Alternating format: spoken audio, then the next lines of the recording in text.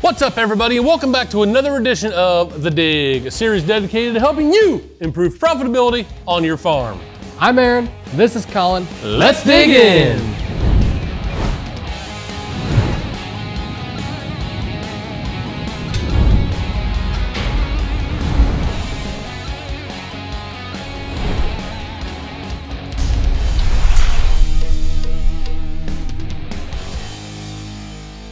You guys have heard us talk about spray drones for a few years now in PFR, but this year we were able to do more testing than ever before on them. 5 studies on corn and 4 on beans, totaling 9 different trials evaluating drones and their effectiveness. You know, Aaron, I don't think there's anyone doing this much research on drones.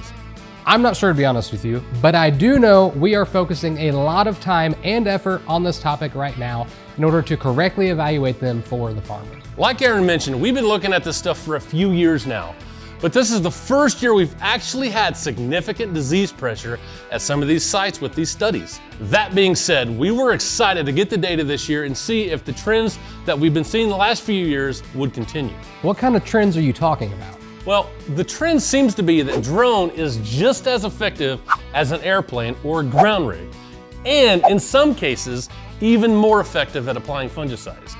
We still need more years of research though before we can say for sure. We've got a handful of studies to cover today on this episode, but I really think this first one should probably address the elephant in the room. Is the drone as good or better than a ground rig? Well, after 2 years of testing this with corn on the PFR sites, we're showing about a $10 advantage to using drones over that ground rig.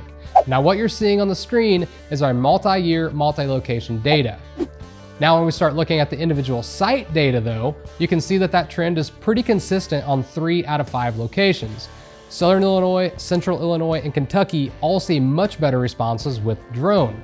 Ohio and Indiana though, it's a little bit of a different story. Last year, Ohio had about a $2 advantage to the ground rig, but this year it was slightly higher, making that spread a little bit larger. Last year in Indiana, we had an almost $20 advantage to the drone. But much like Ohio, we saw a greater return with the ground rig this year. Now, we did have some pretty significant tar spot pressure in this study in Indiana this year, so that may be what's driving it. With that being said, we still achieved great ROIs with either application method this year here in Indiana. Another thing we're doing in PFR that I don't think anyone else is doing right now is comparing drones, ground rigs, airplanes, and helicopters in a field scale trial. The majority of these field scale trials were done in Illinois over the last 2 years. There are a couple different studies to look at in the book, so I want to make sure that we look at them separately. The first one is the ground versus helicopter versus drone.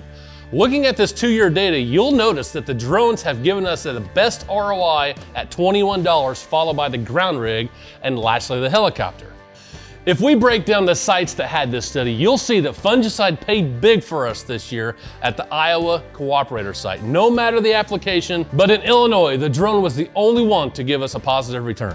In our ground versus plane versus drone study, again, the drone gave us the highest ROI between the 3 after the 2 years of testing.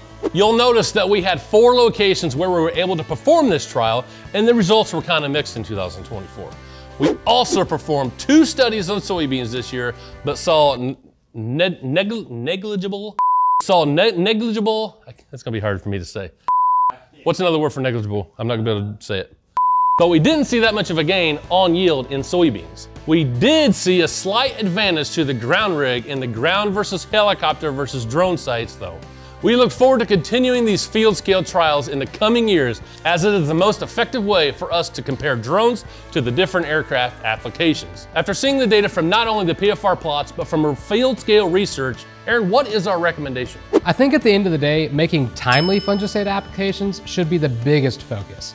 We all know that getting it applied at the right time can make or break that pass. Also, making sure we're using the right product should be a major focus as well.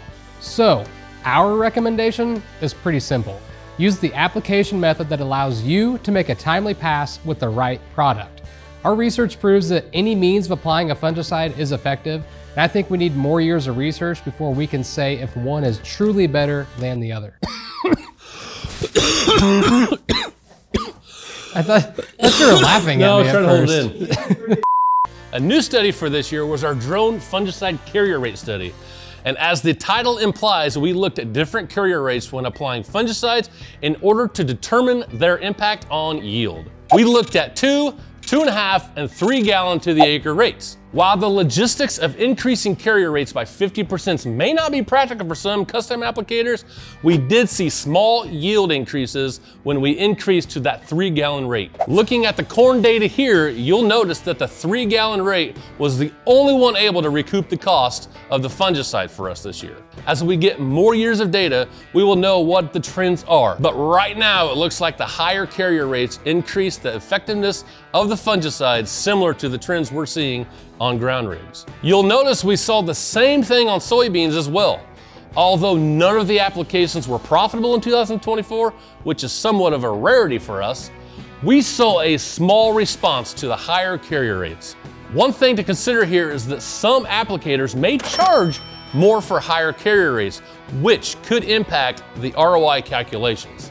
We get asked quite frequently what drones we utilize to perform this research. So I want to spend a little bit of time today discussing just that.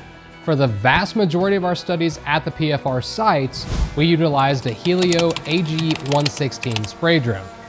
We were able to work with our own in-house drone specialist, Jim Love, to make those applications.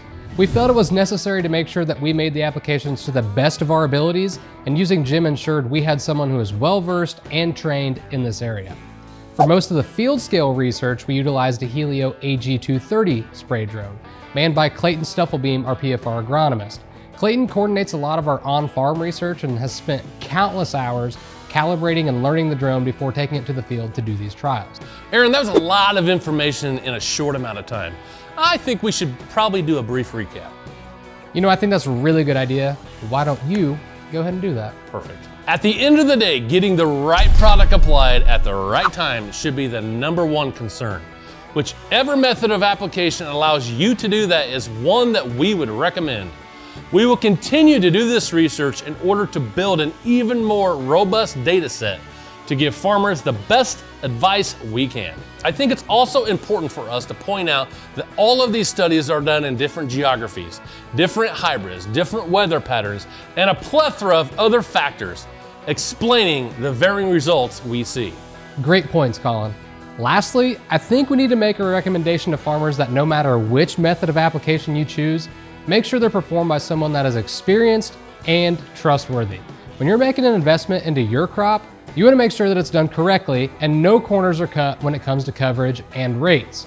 Using an experienced applicator that takes the time to calibrate their equipment is going to set you up for the most success. Be sure to check out the link in the description, take you to the website to see all of our PFR data, or check out some of the stuff in your PFR book. You should have them in your hands by now.